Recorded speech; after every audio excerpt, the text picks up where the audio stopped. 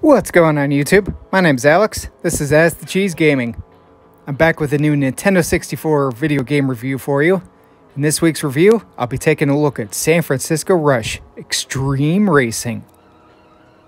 This game was developed by Atari Games and published by Midway, with a North American release date of November 8th, 1997. San Francisco Rush Extreme Racing is an arcade-style racer where you can play in Quick Race, Circuit, or Practice.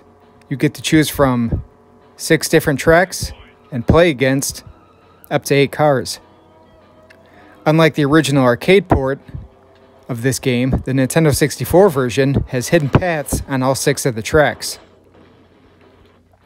These various branching paths, such as the one that you can see me try right here, offers a lot of replayability.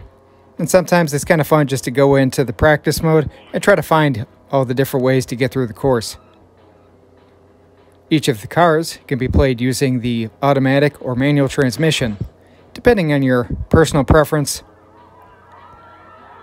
Now next, I'd like to touch on the music and sound effects for this game. San Francisco Rush has an absolutely great mix of rock music to really help keep you in the mood while you play the game. Honestly, I think the best part of the music and sound effects for this game is the announcer's voice. Whether it's when the races first start off, or when he says checkpoint, I just find it absolutely fantastic. I have no issues here. Now let's briefly touch on the controls. You can choose, as I said before, from automatic or manual, and there's one button for gas, one for e-brake, and one to change your viewpoint. Not a whole heck of a lot else here, which is kind of nice. It allows for some ease of access. Now finally, to close out this review, let's answer the quintessential question. Is San Francisco Rush worth picking up and playing today? Well, honestly, with a starting price of just over $14, I would say absolutely. There's far worse racing games on the console.